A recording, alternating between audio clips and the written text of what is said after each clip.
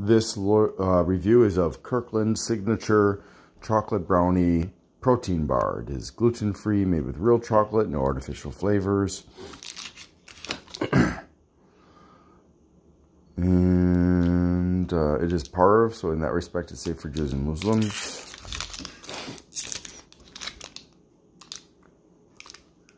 It does use erythritol, so that's pretty good because it's going to be safe. It does have milk in it, so this is vegetarian, not vegan. And if you are lactose intolerant, you should make sure to take some lactase. We'll have some, okay. 190 calories in one bar, 6 grams of fat, of which 2.5 are saturated because of the cocoa butter. And the cholesterol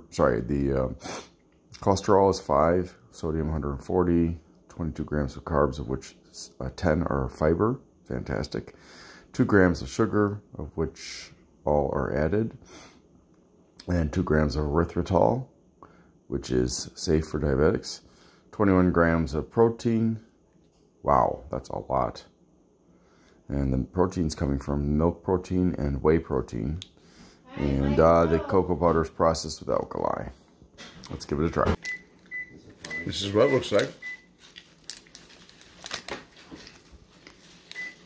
And what's flavor? It reminds me of things I used to eat when I was a kid. I